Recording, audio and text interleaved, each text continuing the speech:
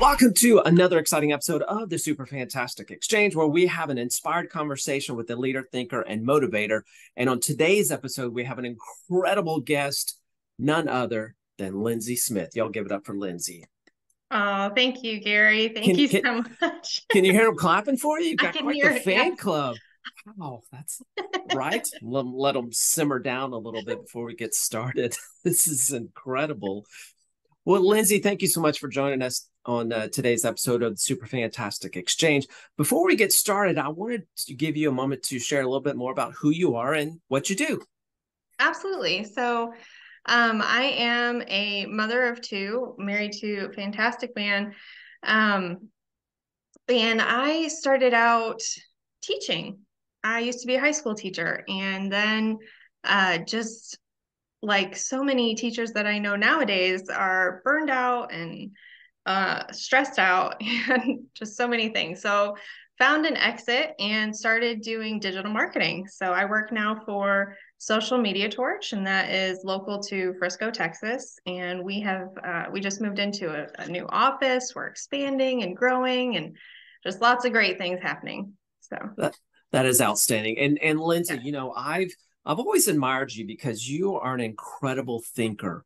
And the times that I've had an opportunity to connect with you, chat with you, and kind of, you know, just really, you know, just kind of have conversations with you. I love Mhm. the way you think, and you are from in my perspective, you're quite the leader in the way that you think and the way that you execute.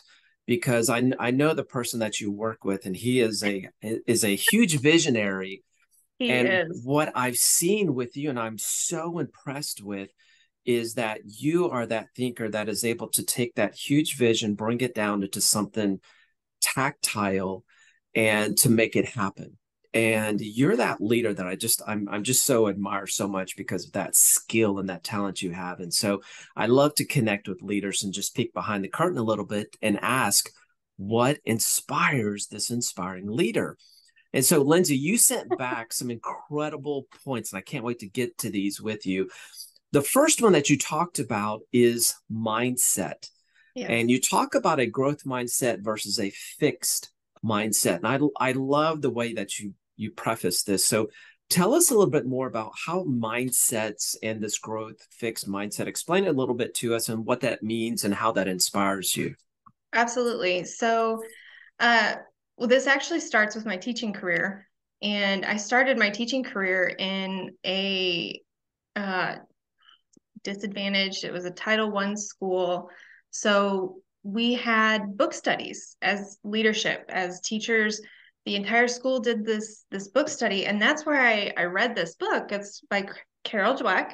And she is really like the pioneer on this thought process and just the research and all of the stuff going behind that. But what I learned from her and her research was just that everything that you think you know can be changed. Mm. Everything the way that you think can be changed. And it just was such a huge just lit off the pot for me of like, wow. And I started implementing this. Like the reason we did that was because we wanted to help these kids stop the perpetual cycles that they were found in, that they didn't ask for, that they didn't, that's just life. So how do we get them out of this cycle, this rut, this stuck feeling? And it all starts with your mindset. So you have one of two mindsets. It's either fixed or growth.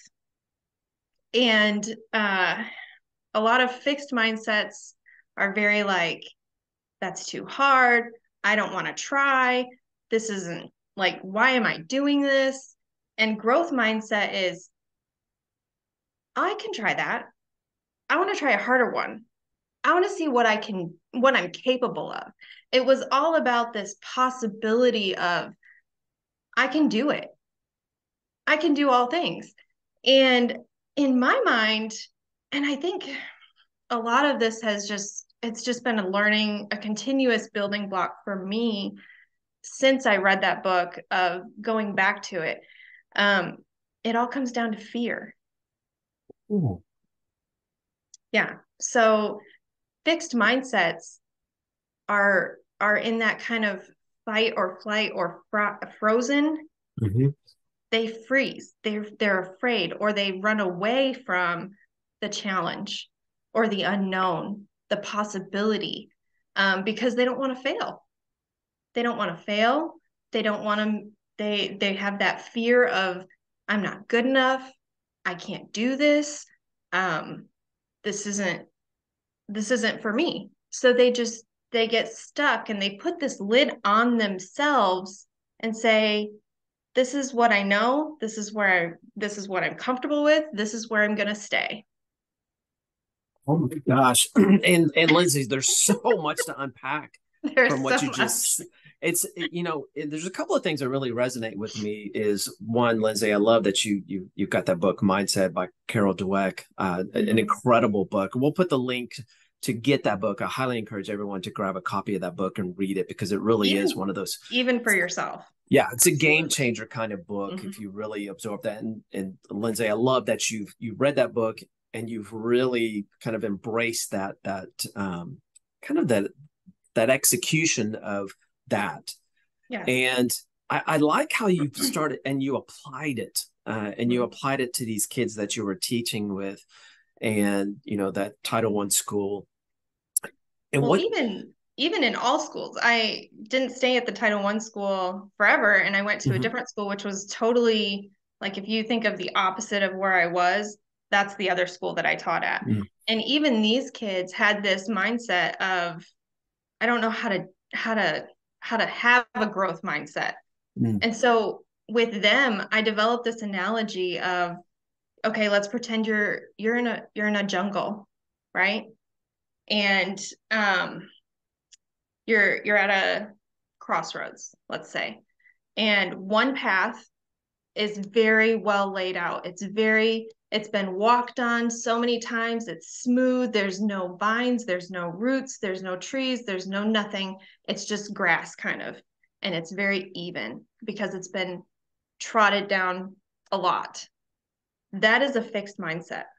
Ooh. A growth mindset is going to have a path that's a little bumpy. It's got some rocks. You might trip. You need to get back up and keep moving forward. There might be stuff in your way that you have to knock down, but it's the matter of, I'm going to develop this new path of possibility. It might be a better pathway. We don't know because it looks a little scary. It's unknown. We don't know what's hanging out in there. There might be snakes hanging down from the tree or something. Like, Yeah. it reminds me of, like, Beauty and the Beast, Mm-hmm. when the dad is going to the fair, and he takes the darker road, and look what happens. It leads down to something better at the end. Wow. I love what you said, path of possibility. I Yes. think that is such a great analogy to what a fixed versus a growth mindset is. And also, Lindsay, I love how you talked about fear prevents a lot of people from kind of exploring that growth mindset, or exploring that path that may be a little bumpy or have some Yeah. obstacles, because that path of possibility can be scary. But on the other side of it, there's a potential that it has so much more on the other side if you're just willing to overcome that fear and don't freeze. I love how you unpack that so well, Lindsay. Thank you Thank so you. much. So the next inspiration point that you shared with us Yes. is superpowers. This is cool. I really like how you kind of phrased this. So you identified two superpowers. First one is self-discipline, and the second one is possibility. So explain what that means and why you consider these superpowers. So it builds on the mindset and all of that, because our mindset, our fixed mindsets, our defaults are formed when we're children. That's why those paths are so well trotted down, because we've been walking those paths since we're little kids. So it's very comfortable for us. And if we weren't trained to think of possibility, if we weren't trained to be disciplined, to breathe through fear. Like, you're afraid? Breathe. Like, let's think of the facts. Is there anything to be afraid of? Is there a possibility that I could fall down? What happens if I fall down? I'm going to get back up. So just understanding that not everybody's trained that way. So making it very intentional, at least with my kids, and because I know what I know now, I'm aware, so now I can care. I wasn't trained this way when I was a kid. And it's not a fault of my parents. It wasn't an intentional, like, I want to keep her in a fixed mindset. They didn't know what they didn't know. I know differently, so I'm going to teach my kids differently. And it's so critical that we all become aware of how our words are affecting those superpowers.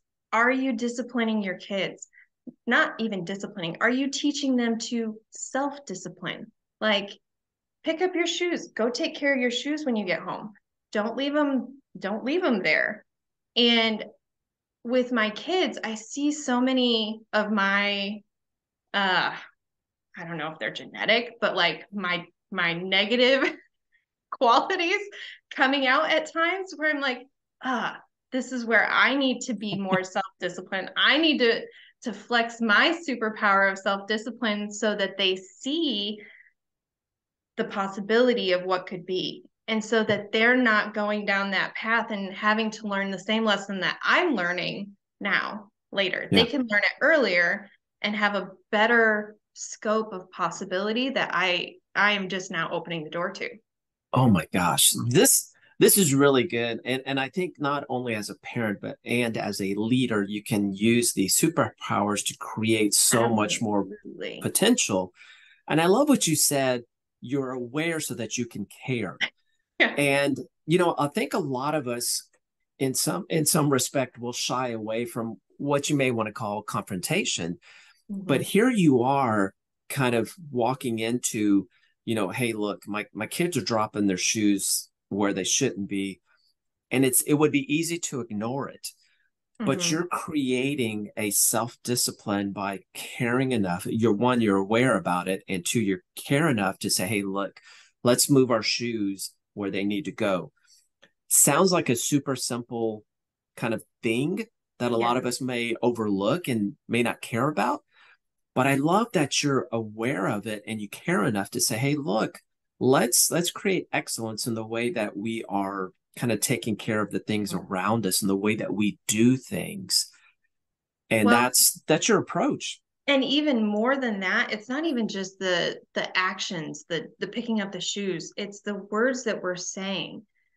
So going back to mindset, we put our own lids on our thinking. And if we aren't able to be aware of what we're saying is putting that lid on, then we never get out of that fixed mindset. So there's instances where, you know, kids will say, oh, I can't do that. And as parents, we're like, oh, that's no big, like, okay, like, let me help. But them saying, I can't do that is fixed mindset. And turning on not only my superpower, but their superpower of possibility of saying, you know, you might not be able to do it now, but it doesn't mean that you won't be able to do it in the future or you can't do it yet. Just adding that one word onto that phrase of yet takes it from an absolute to a possibility. Oh, I that's a can't do that. I can't do that yet. So anytime that I hear them say that, I say, you can't do that yet. And they have to say it back to me because we're not going to walk down that path of, I can't do that. We're going to walk down the path of, well, I can't do that yet. Lindsay, I And think there's that is so brilliant that just adding that word yet to the end of a negative statement just flips it over into a growth mindset. And I love that you do that. And I think as, you know, as a parent myself, just adding that and as a leader, because Lindsay, you know, you're a leader. And when you do that, when you're aware enough to care to say, hey, look, I know you can't do that now, but Let's say we can't do that yet, and let's figure out how to do that. Right. Right. Absolutely. Absolutely. And it creates a culture. Like in my household, my kids will, if I say something that's an absolute, you can't do that yet, mom. Thank you. Thank you. You're making me better. But I love that. Even with work and things like that, like, you know, having goals and trying to reach and strive for things, or, you know, having your team be stuck, or maybe they're the wrong butt in the wrong seat. All of that is just figuring out that possibility path and making it work. It might not be working right now, or it might not be working yet, but that doesn't mean it can't work. Oh my gosh, Or it Lindsay. won't work. Right? Lindsay, there's just so many great things. I love that you're dropping huge nuggets of wisdom with us. And this has been such a great conversation. I always enjoyed chatting with you because you're, like I said, you're one of just the smartest people that I know. You're such a great thinker. And I just love learning from you every time I chat with you. So I thank you so much. But Lindsay, we're getting close to the end of our time. But before we wrap up, I want to give you a chance to share a closing thought with us. My thought is just everybody has the possibility of making an impact, whether it's with your co-leaders, your downline, your upline. You're always teaching somebody. Somebody's always watching you. And are you projecting that you are trotting down a path that you've always walked, or are you giving them the path of possibility? That is so good. Just be that picture of possibility, no matter where you're Be at. the possibility. Absolutely. Be the possibility, even better. Don't be a picture that's hanging on the wall. Be the possibility. Right. That's like action. See, Lindsay, you just Love make that. things better every time I chat with you. I gotta thank you so much. Gary, I'm so honored to be here. Thank you so much for allowing me to share and just be a part of what you're doing in your super fantastic way. It's just Thank you incredible. so much. Lindsay, thank you so much. I appreciate you being on this episode of Super Fantastic Exchange. Guys, make sure you check out Lindsay on LinkedIn. I'm going to put a link to Social Media Torch as well. Guys, y'all keep an eye out for Lindsay Smith. Mark that name because I promise you she is going to continue just to climb the ladder of awesomeness, super fantasticness, if you will. Just watch out. I promise you, you're going to see Lindsay Smith's name out there. It's going to be incredible. So thank you again. Thank you for joining us, and we will see you on the next episode.